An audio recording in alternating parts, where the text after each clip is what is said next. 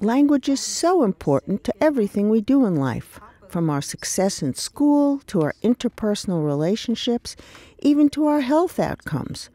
What if your child had a language problem? How would you know? Sometimes you can tell because your child isn't talking much. But sometimes the problem is more subtle. We know from research that the earlier we intervene and provide supplementary language experiences, the better the child's outcome. But unless we can diagnose a language problem, we can't intervene. Let's begin. We created a computerized, culture-free language screener that can be given in 15 to 20 minutes by an aide or a teacher to children between the ages of 3 and 5. Find the girl behind a car in a white garage. The computer asks the questions and the child touches the screen to record their responses.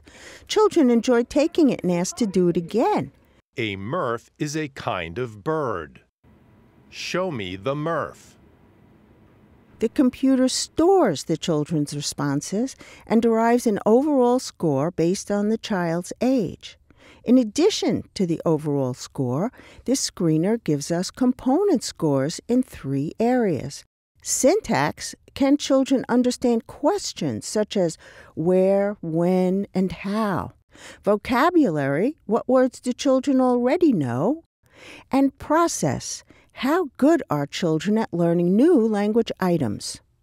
The screener is called the QUILS, Quick Interactive Language Screener, and it will be brought out by Brooks Publishing. We hope it will be adopted by schools across the country to identify children with possible language problems.